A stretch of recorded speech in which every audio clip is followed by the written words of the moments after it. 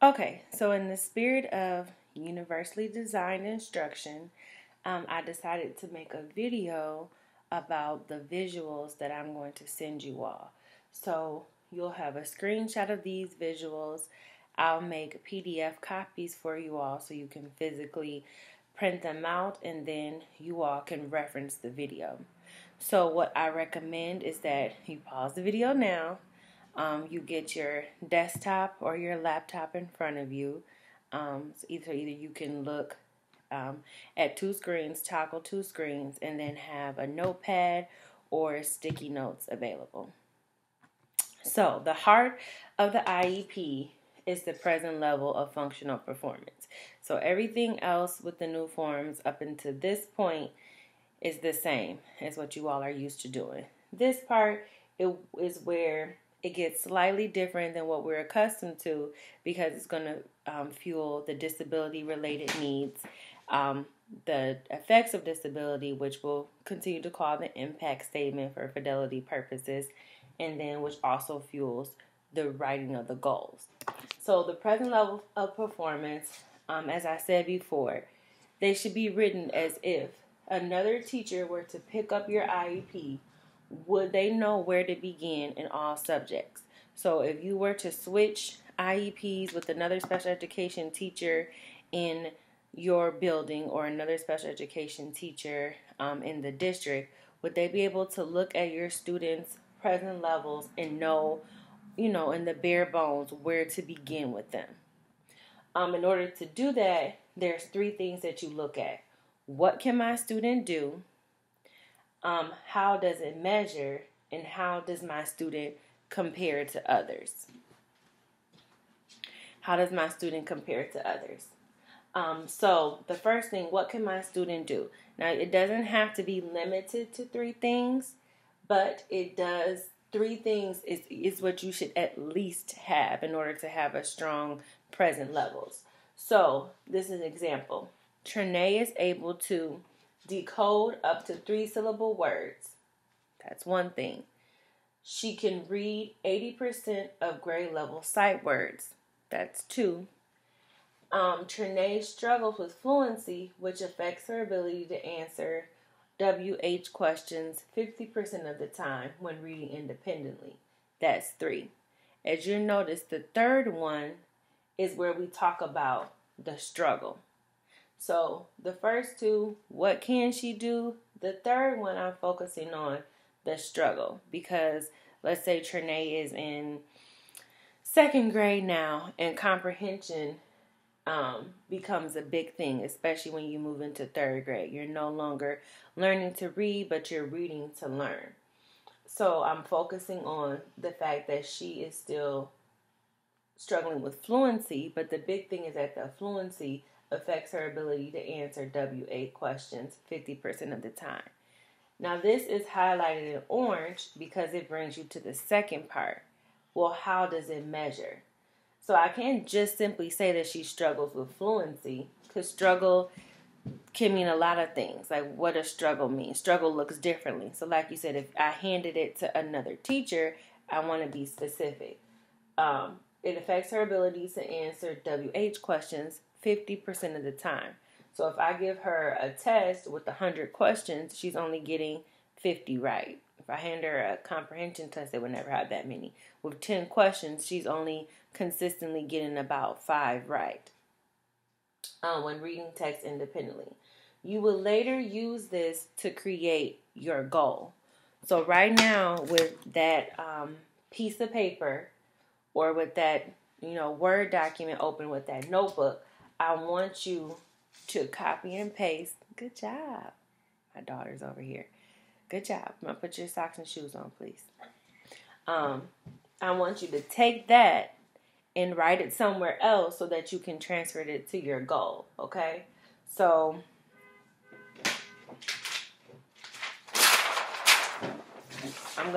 this is gonna be like my goal page. So I said struggles. So I'm gonna write a note, struggles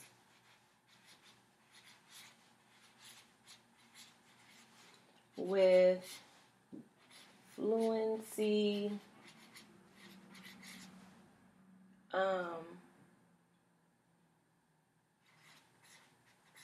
Effects, I don't know if it's affect or effect.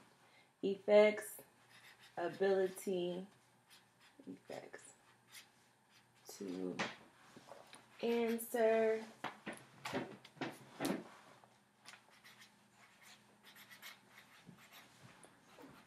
WH questions 50% of the time. Okay? So this is going to be goal. Okay? So we're going to come back to that momentarily.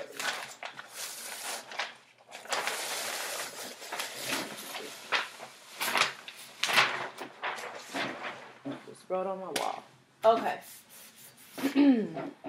So, how does it measure? So, you will later use this to create your goal, which is why I took time to write that in a separate area. The third thing is, how does my student compare? So, this can be using the STAR test, PALS, other universal screeners, in addition to the Common Core standard statements. So, students at Trinae's grade level should be able to ask and answer questions to demonstrate comprehension. So that gives me a clear comparison of how my student is functioning and compared to her grade level peers. Wear your boots.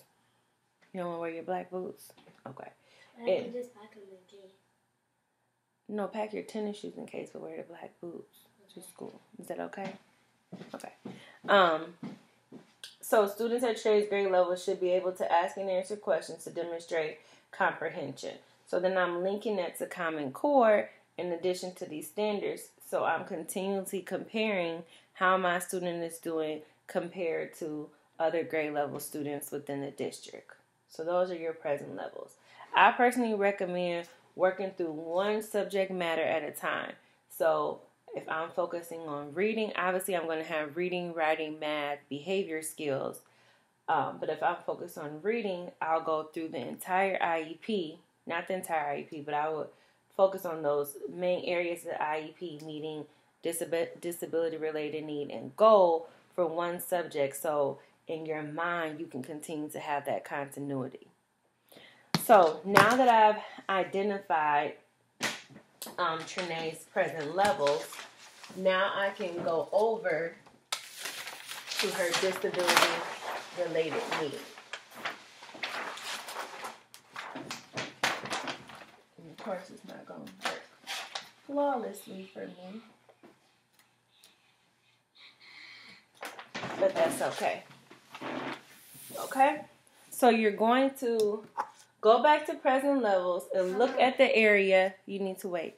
You're going to go back to the present levels and look at the area you identified as a struggle. We just said that. The area we identified as the struggle was that Trinae struggles with fluency, which affects her ability to answer WH questions. We also wrote that as a placeholder because it's going to come back up when we talk about our goals. Let me straighten this out. Okay?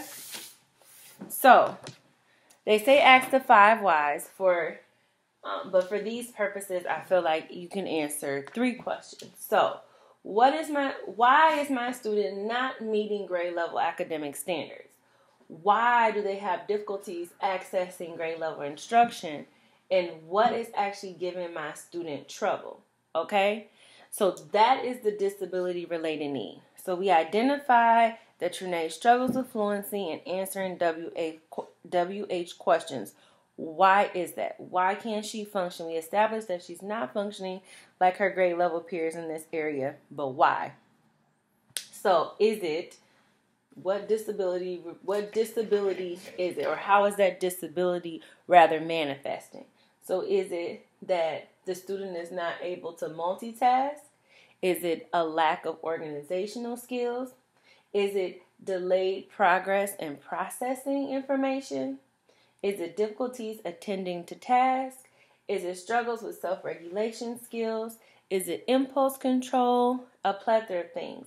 Now, if you're a speech pathologist, the disability-related need may look different. It may be more direct, like students has a cleft lip and therefore cannot formulate, a certain sound, or the student is not able to produce the rolling R sound. So if you're a speech pathologist, your disability related need may not manifest itself like this, but it may be more specific.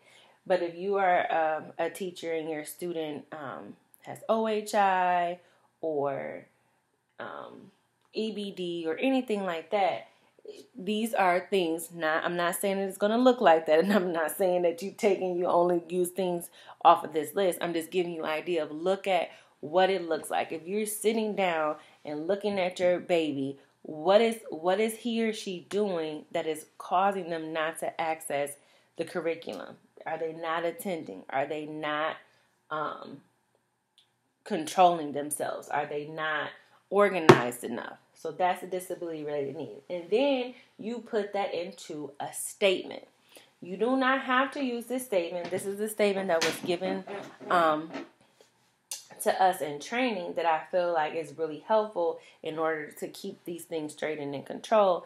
And I recommend using this until you get comfortable with creating these statements yourself.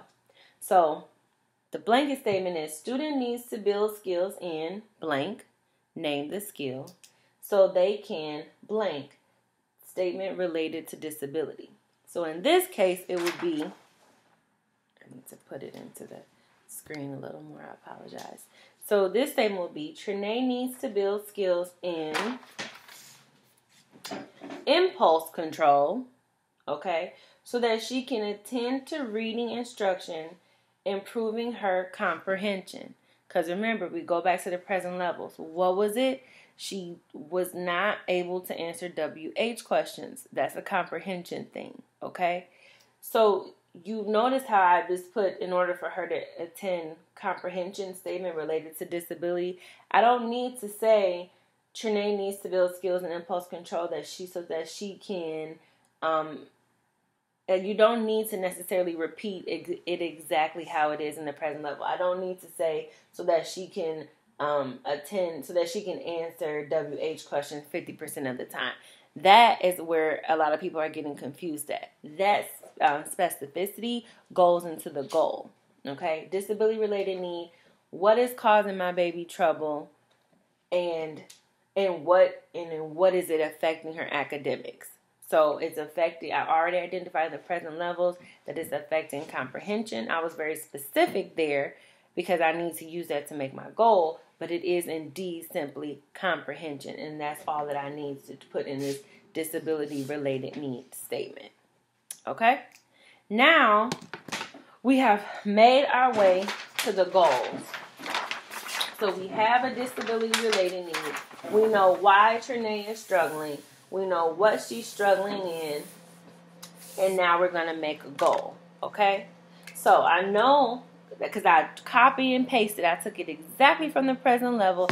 So I know that everything is going to line up with fidelity. So now I just have to create a sentence. So my goal. So the goal would be reading. Okay? And if I'm numbering it, this would be goal number 1, reading. And I would say, Trinae will improve her ability to answer WH questions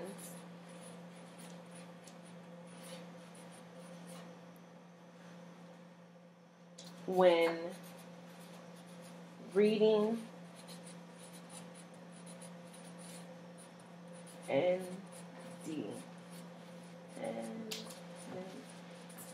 complete. That's my goals. So if I was to physically copy and paste, I would copy it from my present levels and paste it right into my first goal. You see I left this part out, okay? Because in the new forms now, underneath the goal, you have an A and you have a B. So my A, it says, what is the baseline? Well, I have to use fidelity with my present levels. The baseline is right now 50% of the time. What do I want to get her to, what do I want her to get to? The goal has to be attainable, but yet ambitious. Well, I think we can get her up to 70%. Because I know my student and I know what she's doing. And I know the work samples that I'm going to keep. And I know her ability level. And you're done. You know? You're done. And so then you're going to go and you're going to repeat these steps for math, for writing, and for behavior skill if your student needs to. So to me, attacking each area at a time, attacking each subject area at a time, and going through those 3 pages is going to help you. So I hope this helps you.